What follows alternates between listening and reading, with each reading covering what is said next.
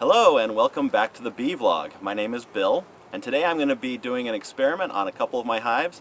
I'll be playing music. But first, the results are in from last week's experiment. That's right, I did an experiment on you.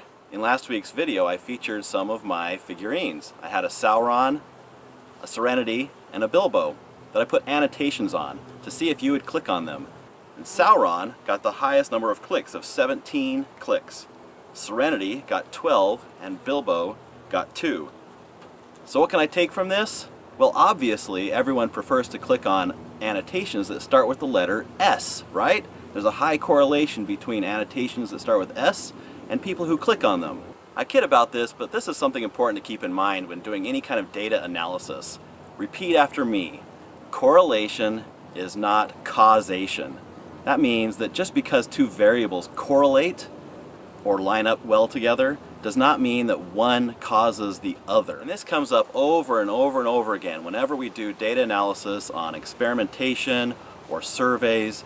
Just because we see some variables correlate does not mean they're related to each other.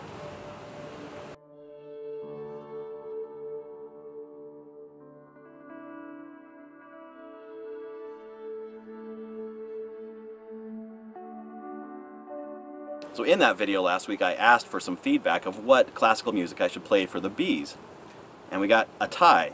The top two picks are The Four Seasons by Vivaldi and Flight of the Bumblebee. So I'll be playing both of these songs for each of the hives. I like these selections because not only are they great pieces of music, but they line up well with, a bee theme. Four Seasons, bees, bumblebees. It all works together, and I think some of you are going for that when you made these picks. As part of this experiment, I'm also going to be monitoring mite levels on the hives that I'm going to be playing music for. So I slid a sticky board underneath the hive, and I'm going to be monitoring it over 24 hours. I'll come back tomorrow and remove the sticky board and do a mite count to see if the mite drop changed due to the music. And there are so many other variables that I can test for. I wish I had 200 hives that I could do this with and test volume, different selections of music, different times of day, how many times I play the music over each day or each week.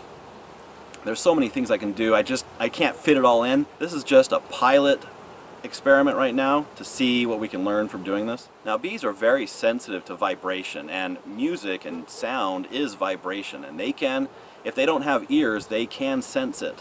So I'm going to be careful about the volume at which I play the music.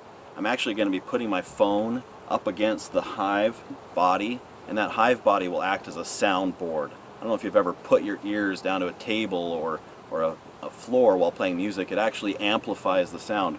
So I'm going to turn the music way down low and put it up against the hive and play it for them. I'll first play The Four Seasons, followed by Flight of the Bumblebee. It's about a 13-minute playlist.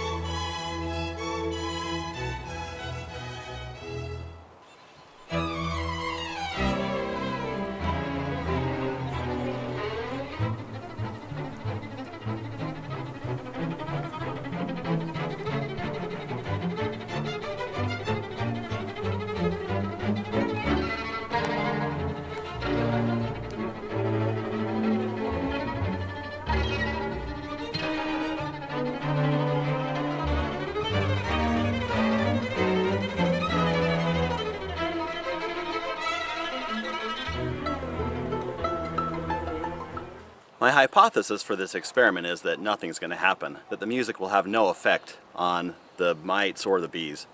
But wouldn't it be really cool if it did? That's something I like about science, is when you're wrong, that's very interesting. It's going to take some time to really compile the results of this experiment. I mean, I can know the mite counts right away, but really what I'm testing for is to see if the bees will survive the winter, and we don't know the results of that until next spring. So stay tuned.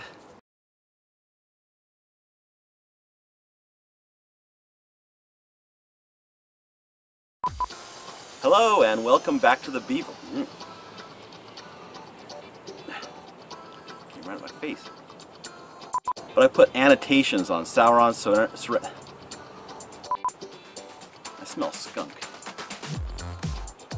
So it's going to take some time to really compile the results of this experiment.